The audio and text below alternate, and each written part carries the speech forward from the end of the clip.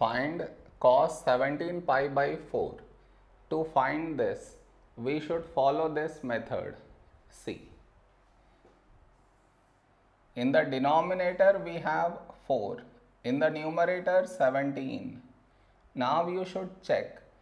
17 is close to which multiple of 4? What I mean is 17 and here you write multiples of 4, that is 16 and 20. So 17 is close to which number? This is close to 16. So 17 should be written as 16 plus 1. So this will become cos, in place of 17, now you write 16 plus 1, pi by 4. This is your step 1. Next, cos. Now you should open up the brackets. You get 16 pi plus 1 pi by 4.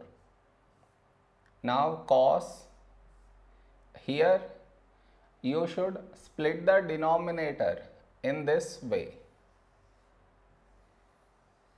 That is 16 pi by 4 plus 1 pi by 4. Next, cos. Now here you should cancel 4 ones, 4 fours. So we get 4 pi plus this no change, 1 pi by 4. Next, here we have pi, so cos is not going to change, it will remain cos, and inside we get this angle pi by 4.